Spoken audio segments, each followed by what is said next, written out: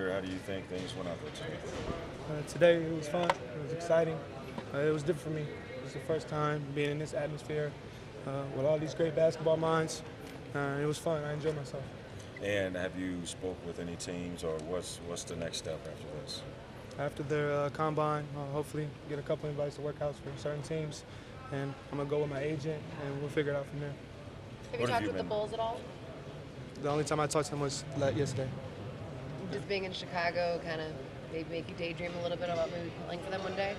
You could say that, but my dream is to play in the NBA for any team that wants me, that believes in me, and takes a gamble on me. So that's how I go. You're having a dad that played in the NBA. How much did he help prepare you for this move? It's great. The connections he has, the way he can talk to me about certain things, it's almost as I have a cheat sheet in a sense, just with all the connections and everybody I know. I got guys he used to play with that's like uncles to me, so it's great. I got a great supporting cast. And what have you been told so far? I mean, where you could be slotted, where you could possibly go, and things like that? Yeah, it's funny. I've heard everything. I've heard 10 to 20. I've heard late lottery. I've heard early second round. So, I'll just stay true to me, play hard, showcase what I can showcase, and it take care of itself. How do you block all that out and not get caught up in where a lot of people are saying you could end up? Just believing in myself. I feel like I worked on my craft to a point where I'm confident in any situation on the basketball court and on the floor. So, like I said earlier, stay true to me, continue to believe in my work and my craft. Your dad said about your year at Duke that you played at the speed limit. How fast can you go? I think I can go pretty fast, but we'll see. Only time will tell. Were there things you didn't or couldn't show in the year in college? You could say that, yeah. It was just a system. But with Duke, I believed in Coach K. Anything he wanted me to do that was betterment for the team, I was willing to do that. What can you do that maybe people haven't seen? I would say I was able to play make a little bit more than I was able to showcase this year. Able to do a little more off the dribble, one-on-one isolation type of things, and just facilitating like a well playmaker. You interviewed in Utah at all? Say that again, sir? Did you interview in Utah at all? I have not had an interview with Utah, no. Follow them at all? I mean, they success, Quinn Snyder, another Duke guy over here. Do you think this year's team has kind of changed the perception of them at all? What they was able to do? Oh, it changed them in a big way. They heard a lot of things in the beginning of the year, as in they're not going to make the playoffs, late lottery, all that type of stuff, and they had a great year. Donovan Mitchell was playing at a high level, and it's going to be some great years for Utah in the future. What went into your decision to enter this year? Yeah, my decision to enter the NBA was I felt like I was ready for it. I worked so hard, countless hours, blood, sweat, and tears, and into my craft. And I felt like my year at Duke was good enough to where I put myself in a position that I could make that jump and be successful when I make the jump. I heard you're working out now in Vegas with Fred Sims, who's from Chicago. What's it been like working out with and against him? Say that again? Fred Sims Jr., I think you're working out with in Vegas? No, we have different groups, but he's probably in the same group, but now we're in different groups with it. You did work out with Coach K Paul all year. What do you got to say to Pitt fans who get that coach? What are his biggest strengths of the coach, in your opinion? His ability to motivate, his ability to put a certain level of confidence in you, just the way he talks. He has a deep voice, and he really believes in all his players. So Pitt, you guys got a great one. You got a good one. And then Duke, they just reload again. All you guys are here, yet they got another strong team. What is it about that university and that coaching staff and that system that is so attractive to so many young recruits? Yeah, it's the brotherhood. They have a foundation, a great leader in Coach K. The school is amazing. The people you meet, the networking ability, it'll last forever. Who wins in a shootout, you or Grayson? Me or Grayson? We had a couple times in practice. You can ask him that. Have you interviewed with Minnesota? I have not had an interview with them. I meet with them tomorrow, I think. Were they your team growing up? My favorite team? Yeah. No, to be honest, I never really had a favorite team growing up. I just mostly had favorite players. Obviously at Duke, you were a very potent three-point shooter. How do you think that'll help you at the next level? Being able to space out the floor. Like I said earlier, I'm not just a three-point shooter. I think personally I'm able to play make, score off the dribble, but having that ability to shoot, it can go a long way, definitely with the league going in that direction. Just kind of staying on the topic of sharpshooters from Duke, J.J. Redick, were you able to kind of follow what the 76ers were able to do this year at all? A little bit. I had a little glimpse of it. They had a great run. After the rebuilding process, they got some solid pieces now that they're working with, and they had a successful year in my book. another Duke guy in Milwaukee, Jabari. You look at Jabari and Giannis and what the Bucks are doing. Yeah. What do you think about Milwaukee and where they're headed? They're heading in a great direction. Jabari was he's my favorite Duke player ever to watch, that I've ever watched. I watched his highlights day in and day out every time before I went to Duke. So he's a great talent. But Jabari and Giannis, how you say it? Giannis, yeah. He's a different animal. The highlights I've seen, the way he plays, jumping over people. I don't really think the league's seen a player like him, that size almost, and that ability, that athletic ability, that length. It's crazy. Who were some of those players you admired growing up that you mentioned? Yeah, my biggest player that I love to watch and I aspire to be like is Kobe Bryant. He's a hard worker. His mindset to the game, his approach, the way he carries himself, is second to none. And that's why he's on the level he is. And another player I like to follow is Kevin Garnett. Just how his approach to the game. And that was one of the people I was talking about earlier. He's like an uncle to me, so I've known him for a long, long time now. So whenever I'm around him, whenever I have the ability to talk to him, just pick his brain and hear him out, hear what he has to say. What kind of things do you think you got to learn from him and see from him being that close? Really just the life of the NBA, the way he handles himself on the court. You see him focus. He's talking to himself. He's within the game. He's slamming his head on the type of things. Then off the court, the way he carries himself. Seeing everything that he has, being at his house, seeing his house, his cars, everything he has is motivating. It pushes you to try to aspire to be that. Was going to California for your final year of high school the right decision, and why? If so? Yeah, it was a great decision for me, I personally think. It prepared me for the next level, which was college at the time. Simply with having to fly from different places or flying across the country and still having to turn in homework assignments. So it helped me a lot with time management. It helped me get out of my comfort zone.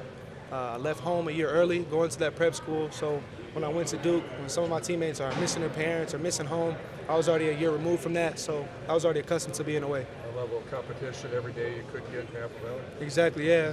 Don't get me wrong, Minnesota has some great basketball players. But I was looking really for a new challenge. My team won the state championship while I was there. I was Minnesota Gatorade Player of the Year, back-to-back years. So I was looking for a different challenge, and Prolific Prep did that for me. How much do you keep in touch with the Joneses? Say that again? How much do you keep in touch with the Joneses? I keep in touch with the Joneses here and there, yeah. Trey a little bit more than Tyus. You know, I played with Tyus when I was a freshman and he was a senior, so I was kind of on the back burner of his high school career. But as I've been playing with Trey for a long, long time now, since about fifth or fourth grade. So we stay in contact here and there, and he should have a great year leading that team this year. Quick question: have you met with the Wizards yet? I don't know if you answered that, but have you met with the Washington Wizards yet? I have not met with the Wizards yet. You know if you're going to be meeting with them at all? I do not. How about the Pacers? I meet with Indiana tomorrow. It sounds like the one and done rule could be going away in 2 or 3 years. What do you think about that rule? The one and done rule? They either should have it or they shouldn't. If the player honestly believes that he can leave out of high school and the league thinks he can leave out of high school, then they should be able to do that. But also, getting that college education and being a part of that, being that year, getting that experience, it was good for me. I enjoyed it, and it was fun. So that's a tough decision. What aspect of being a pro are you most looking forward to? The ability to be able to work on my craft 24/7. When I was at Duke, you had to go to practice, you had to go to class. You wanted to work out, but you had to go. You had a night class, you had to attend. So now that I can finally dive in and strictly just stay on my grind, and that's the thing I'm looking forward to most. I'm excited about. Jerry, I think I heard you refer to having a dad who played in the NBA as having a cheat sheet. Yes, sir. How much more of an advantage did that give you feel in terms of preparing you for knowing what to expect once you got here? Yeah, simply just by the people he knows, the connection he has. He's been through this whole process. He's been through the combine. He's been through the interviews. He's been from when he's the bottom barrel of a team to being one of the main guys. So everything he's told me, he tells me, is great for me. So it's basically like having a cheat sheet. How much were you around during his career, just getting a chance to see him play and teammates and everything that came with that? Yeah, when he got drafted in 94, 95, I wasn't even born yet. So I really caught on the back burner of his career as well when he ended with the Timberwolves. So just being in the locker room, playing with Sam Cassell's son, I remember those little things. Who's the toughest guys you went against this year in college? In college, I'd say some tough players would have to be Luke May from North Carolina. Yeah, he was a great talent. He's like almost a poor man's Kevin Love in a sense, not to that extent, but he's a great player. Anyone on the perimeter that was kind of tough for you? Ooh, tough for me. I would say a team, not a particular player, but a team that was pretty tough was Virginia. Their defense was relentless. They were well coached. They had some great talent on their team. So I would probably say that was the toughest game for me at the time. They were good. Have you had a chance to sit down with Chicago yet? I met with Chicago yesterday. Okay, what kind of questions do they ask? What do they want to know from you? Yeah, it's just simply they want to get to know you as a person. They know what you can do on the basketball court. They have so many notes on you, from 100 pages of notes. So it's really just to get to know you, fill you out, know your personality. So it's that type of thing. I'm hearing the Pistons. I don't know if you met with them yet, but they got these virtual reality glasses or goggles that they're putting players in and simulating plays. Oh, that's cool. Is anyone doing anything unique like that you've experienced so far? No, I have not. Just at Duke. When we was at Duke, they had there's like a virtual headset with, like you put a phone in it, and it helps you with like hand-eye coordination type of thing. Earlier you were talking about Minnesota talent. Talk about Theo Giant. Earlier you were talking about talent from Minnesota. Yeah. You're familiar with Theo Giant game up there in Marquette. What do you think he's going to bring into his second year up there in Milwaukee? Yeah, he's a great talent. He's came a long way. I've played with him back-to-back summers, the last 3 summers.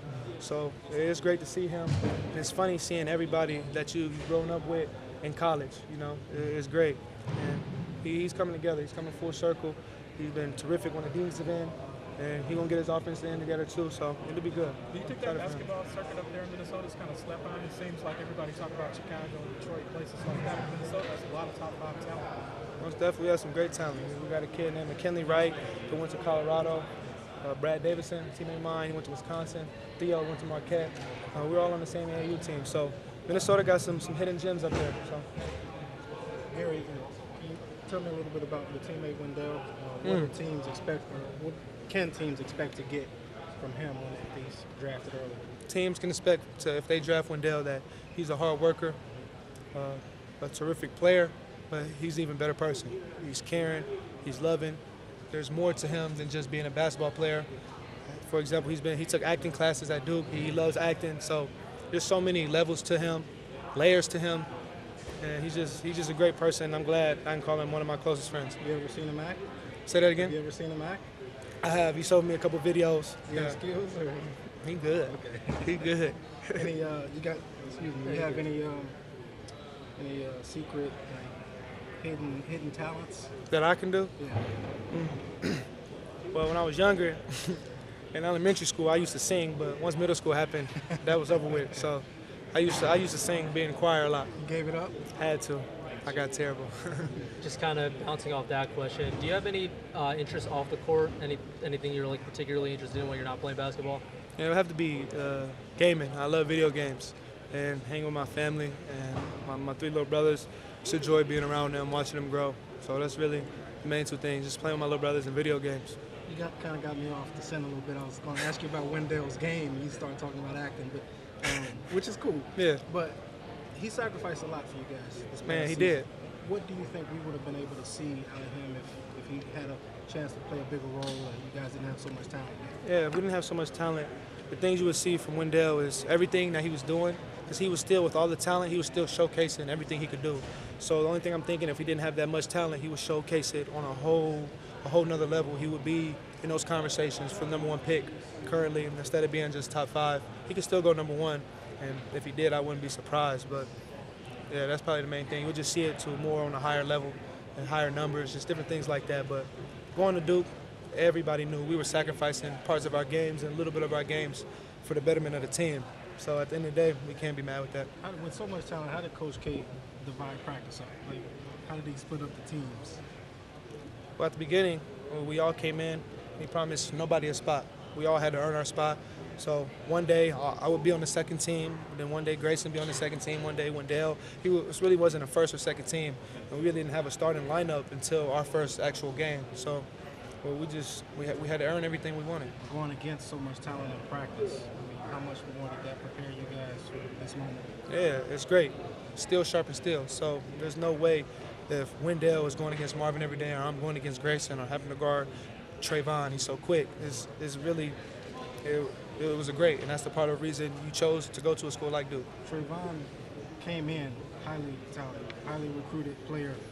He's it looks like from the outside looking in, he slipped behind a couple other point guards. What do you feel like he needs to show to get that reputation back and prove that he is one of the elite point guards in his class?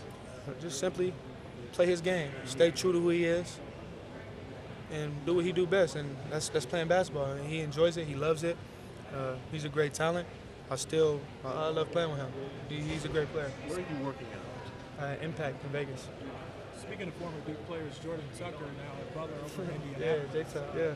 What do you see he bringing over there to Butler? We can get a chance to see a lot of them over Yeah, there. I love J-Tuck.